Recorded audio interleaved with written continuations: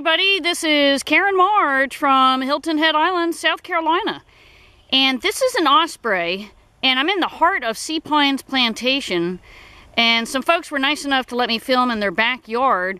And they actually built a platform for the birds to nest in approximately 3 years ago. Now, I know we've got the sunlight against us. I hope you'll be able to see this bird.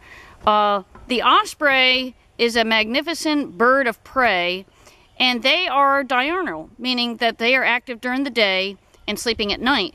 Now, the common names are fish eagle, sea hawk, fish hawk, and many people do get them confused, with the bald eagle. But they have a very distinctive eye mask, basically brown feathers that run through the eyes back past the ears.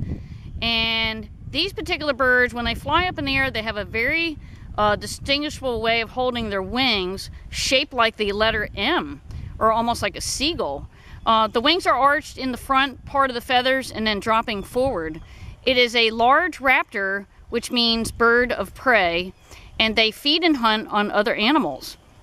Now, what's interesting is this bird shares a beautiful area called Egret Island, and it's not a very big island. It's right in the center of a freshwater lagoon, and I'll zoom in a little bit and you'll see spectacular great egrets. Now, this area, it's like a miniature rookery, and the birds do nest here, and today is March the 15th, and it's unbelievable. So the osprey share this pond, and they eat 99% fish for their diet, and this is just an unbelievable area for them to survive. All right, everybody, it's Karen March. We're signing off live from Hilton Head Island. Have a great day.